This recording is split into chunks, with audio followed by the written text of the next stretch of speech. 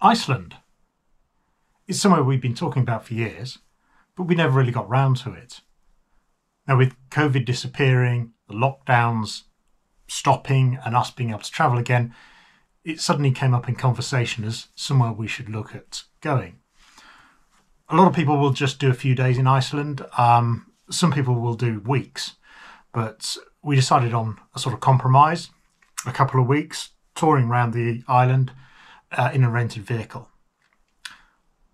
I've made another video that shows some images from Iceland, so I'll put details in the description of that. But I thought I'd make this short video just to talk about some of the things that we found out about travelling to Iceland, some advice, because various people had asked us about this. Okay, so enjoy.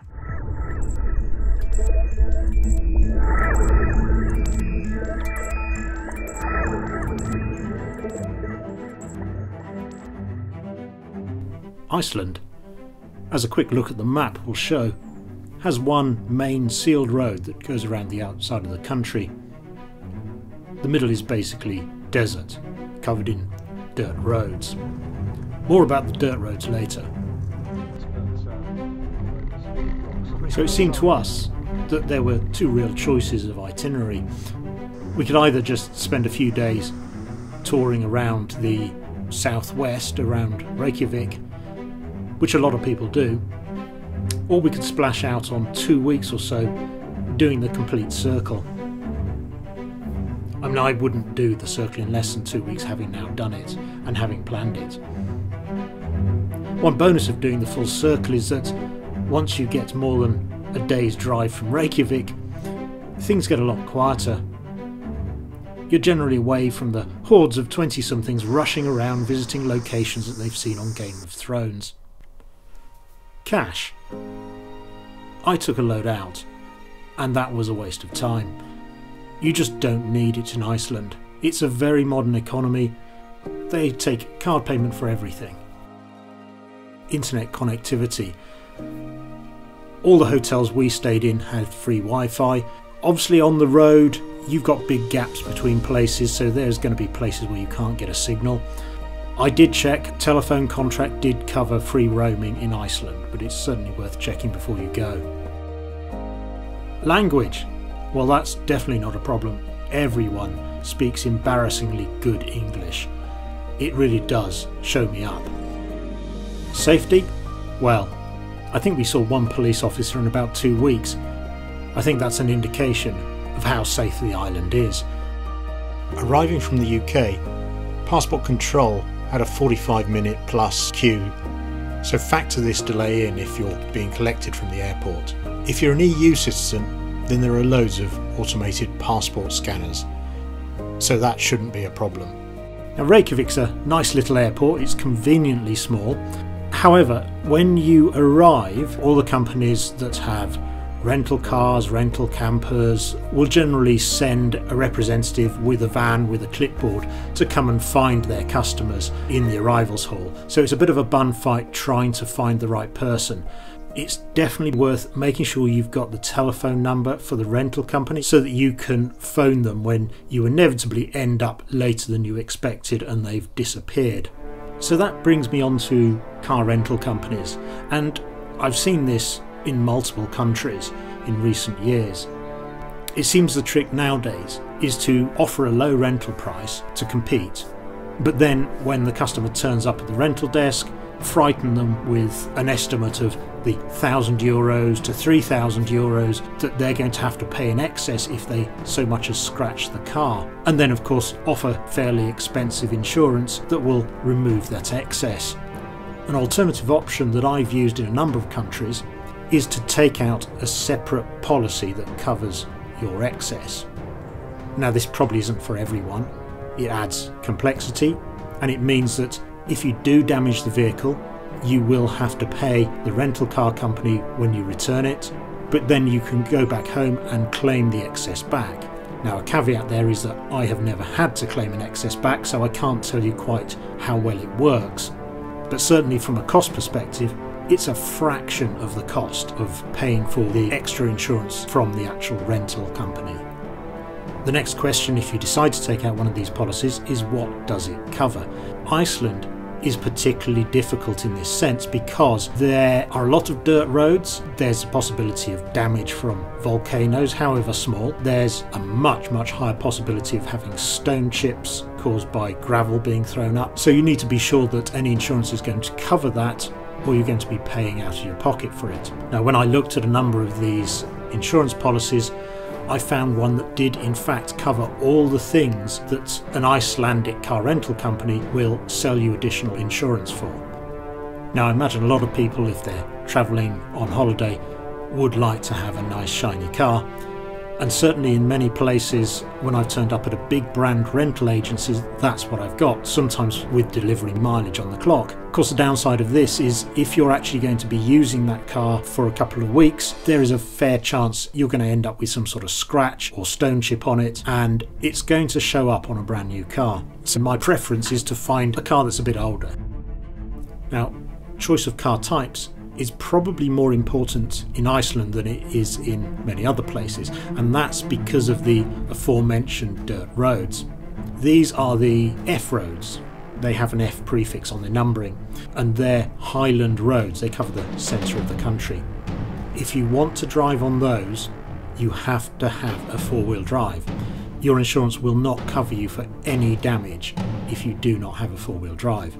And by the way, even if you have a four-wheel drive, if you drive it through a river, and there are quite a number of river crossings, any damage to the car caused by water is not covered. You could end up writing off an engine, and that means you could end up paying for an engine yourself on a brand new vehicle. Accommodation.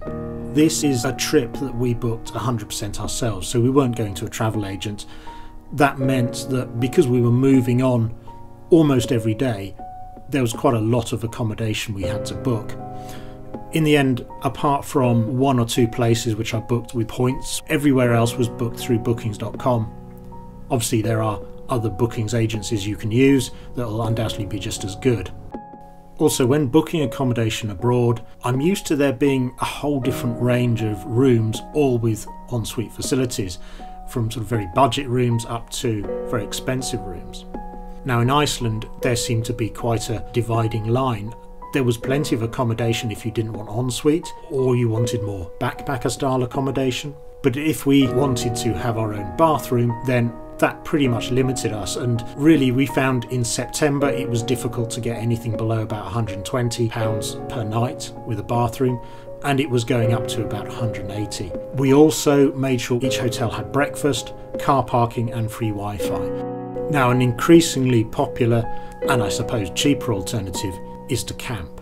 Now, we've got a camper van at home, so we do quite a lot of camping here and abroad, but we decided in this case that we'd rather pay for hotel accommodation, especially given that Iceland does seem to be quite a wet country.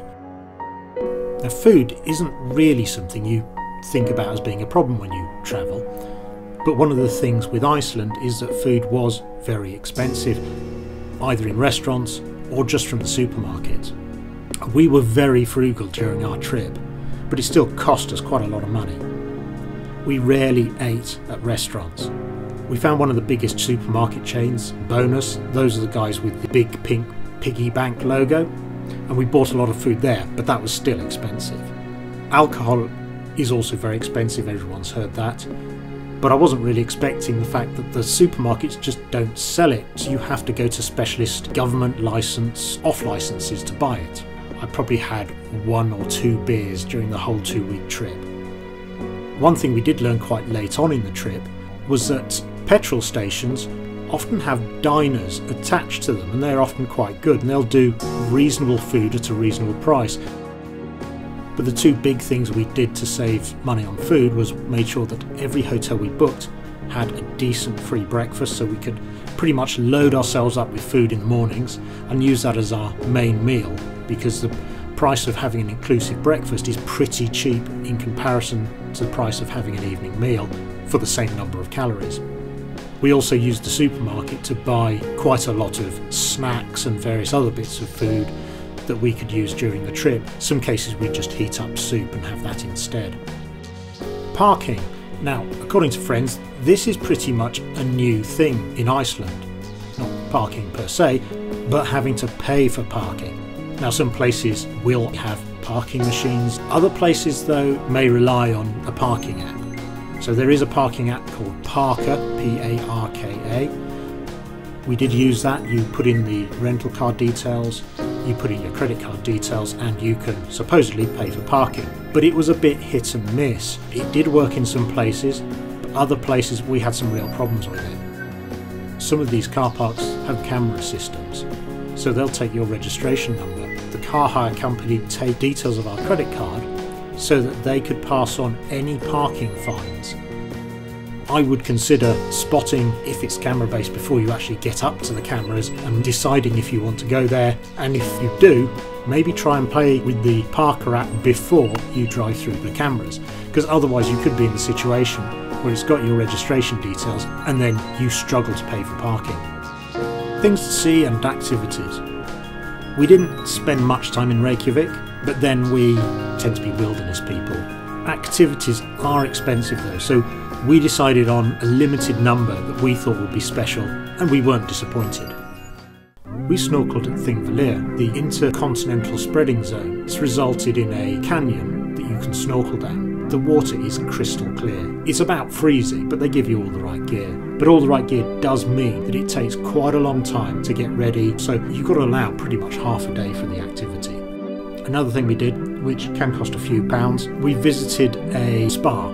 Now a lot of people will visit the hot spas at the Blue Lagoon, which is near Keflavik, but since we were touring the entire island, we decided to leave it until we got to the Mývatn region in the north of the country, and there's a really nice set of nature baths, they call them, which is slightly up on the hill, so you can sit there in the hot water looking out over the lake. You can also get a ticket which allows you to buy drinks from the swim up bar, but we didn't bother with that. That just adds even more cost. Now we do quite a lot of kayaking at home, so this was something we were quite keen to have a go at in Iceland. And you can do these sort of glacial lake kayaking experiences. The real go-to one is at Jökulsárlón, which is the big, almost circular lake full of icebergs. Very spectacular, but it's a very touristy experience there. There's a lot of amphibious vehicles, boats, etc. out on the water. So we decided not to kayak that one, we'd just go and see it on foot. And instead we booked a kayaking experience at a much smaller glacial lake, and that was fantastic. It was only our small party. We literally did have to break the ice on the lake to get the kayaks out onto it. Although that was early September, that was pretty much the last kayaking activity they were going to do before the lake was too frozen that you couldn't kayak on it. It also included a walk on one of the icebergs, so all the boats would be moored on an iceberg. We put on ice spikes and climb up onto the iceberg, so that was a really nice extra treat there. Now one of the really beautiful places to see is Stockness on the southeast of the island. It's a spit of land with a black sand beach with mountains tearing up into the sky behind. It's really spectacular. They have a cafe there, which is actually really quite a good cafe, and surprisingly the cafe have got several rooms behind that you can rent. We rented one of those rooms for 2 nights, which is probably more than most people rent for, and for such a remote location it was pretty good. It was an ensuite room with heating, with I think it had Wi-Fi as well, and the price of renting the room included the ticket price for getting through the barrier to the beach, and you got to do that in order to get the fantastic views. They do charge you even if you walk. It's private land, so there's not an option of just dumping the car in their car park, sneaking around and walking. They are keeping an eye out for people trying to do that. They do also allow you to camp overnight in their car park. When it comes to booking activities or experiences, I would seek out the actual company running the event. So for example, for the snorkeling, I did some research, found the main company that runs diving and snorkeling, and we booked directly with them. Of course, it wouldn't be Iceland without waterfalls. So here are a few of them.